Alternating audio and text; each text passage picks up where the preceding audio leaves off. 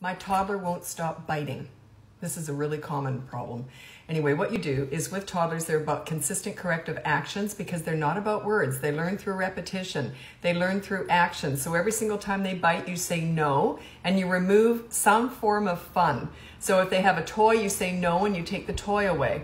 If they bit someone, you remove them from that person. You remove the person, you remove yourself. It's got to be quick, and it's not for a long period of time. It's just a consistent corrective action. They will eventually learn. The problem is if you do that 9 times out of 10, it won't work.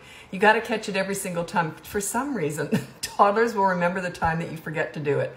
So if you don't catch it every single time, make it a project over a weekend or a week. You can usually train them out of that, and it'll probably come up again later and then start up again.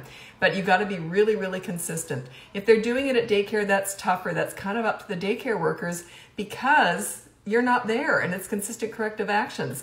Don't tell them what to do in that they have their own processes usually.